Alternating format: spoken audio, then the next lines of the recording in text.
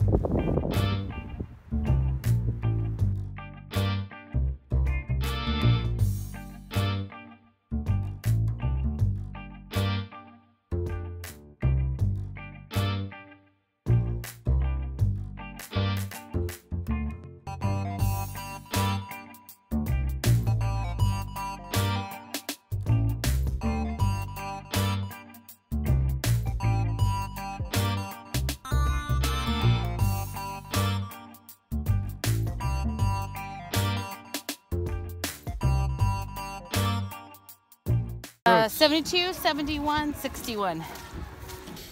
Okay, so there you have it. That's Fairfield Park. We played the short tees, which is a par 58 according to the sign. So you heard the scores, not bad. What'd you guys think? Woo!